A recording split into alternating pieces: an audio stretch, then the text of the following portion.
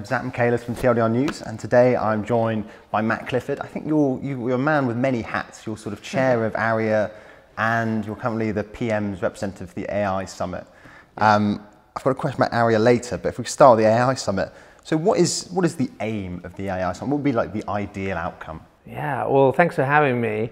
You're right. I mean, this is a weird, for me, sort of a little foray into diplomacy. As you said, my normal job is I run an investment company called Entrepreneur First, but I came into government to do this because I believe that AI is the most important technology of our lifetimes, and I think the reason it's so important is that if we get it right, it will unlock the most extraordinary benefits. It will make us wealthier and healthier. It's one of the things that can address many of the biggest challenges that we face in the world. But, and it's quite a big but, there are lots of ways that we might worry about how the future of AI goes. And that what the AI Safety Summit is all about is saying the only way we're going to capture all that upside and those benefits is if AI is safe, and if the public trusts that, believes that it's safe. And so what this is all about is getting together the key people, the people building AI, governments, but also the people affected by AI, and saying, what do we do together to make sure we get to that good outcome? Yeah, and I think it is really quite notable that you have got all of the big players at the table. I mean, it's not just that you've got sort of like both China and the US, and obviously all of these various tech companies, but it's also just amazing that you've convinced politicians to care about like a big existential risk. In the past, advocates have really struggled to get politicians to pay much attention to existential risk, stuff like nuclear, stuff like biosafety. So why do you think politicians have paid this much attention to AI? Well, I guess the first thing I'd say is like we're here to talk about all the what we're calling the frontier risks of AI, which maybe goes right up to existential risk, but it's certainly not the only thing. And I think this is one of the things that's been amazing about the sort of last 2 days is realizing actually that although this can seem like a very polarized debate, if you follow it just through sort of Twitter, actually there's a lot of common ground, and where the common ground is in saying we're building powerful systems that we don't fully understand. We want to benefit from those systems, so what can we agree on that we need to do in terms of things like testing, evaluation, safety research that allows us to get to that better future. And I do think you're right that actually it's not very helpful in general when you're talking to politicians or to the public to sort of go straight for the most extreme scenarios. Even if you think that those are a possibility, it's best to say, what is the path that we're on right now and how do we help make it a better path? And I think that balance of the optimism that AI could be an extraordinary force for good, but we have to get it right, is the sort of message that's landed with politicians around the world. Okay, yeah. And so you just mentioned there, of course, there's a continuum of risks, aren't there?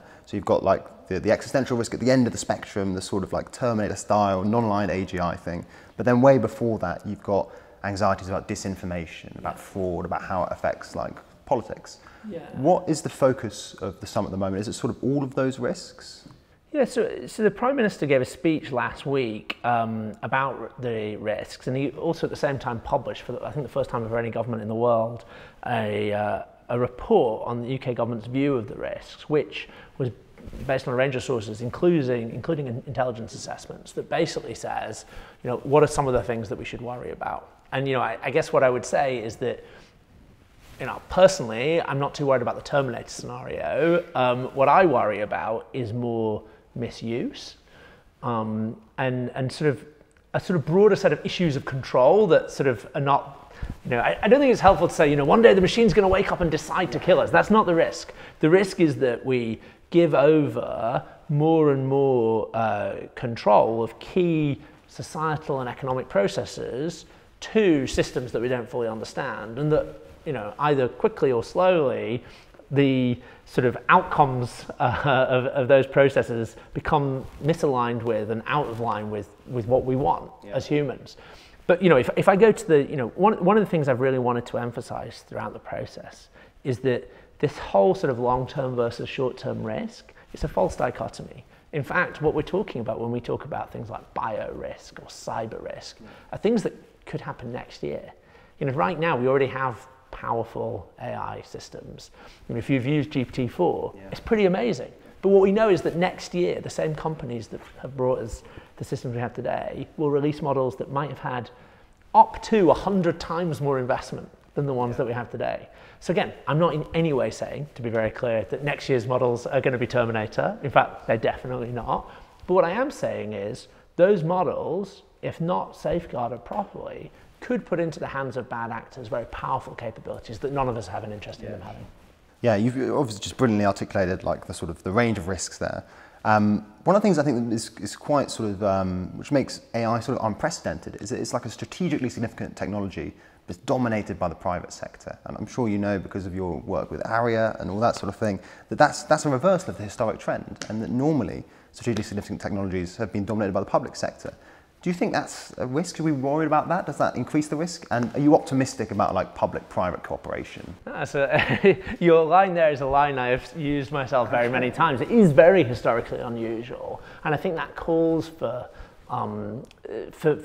action, basically. And I hope that one of the things that you'll see coming out of the summit is a broad commitment, not just from the UK and the US, who've already announced AI safety institutes, but from other countries, that actually we need to build public sector capability in this space. Now, what I would say is that's not, I think, about trying to build, Brit GPT and having our own, large language models. But I do think it's about being able to say, is there a group within government that can actually evaluate these models for risk? And, at the moment, actually, I think the companies have acted responsibly in how they evaluate models. But it's quite right that people say, well, they shouldn't be able to mark their own homework. And actually, as we get to more and more powerful systems, I think you are going to want there to be government-backed bodies that have the technical capability to do that. And that's a really hard thing to do because, as well as everything else, the people, AI scientists are some of the most in-demand and therefore highly paid people in the world.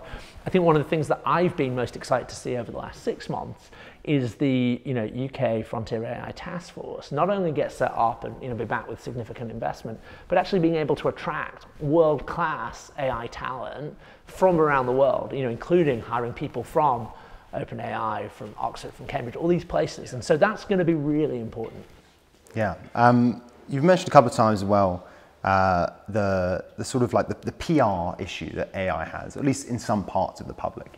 You see that reflected in slightly knee-jerk policies against AI. In Italy, there was a sort of like provisional ban, and you've got the Pause AI campaign, which has been picking up a bit of steam recently.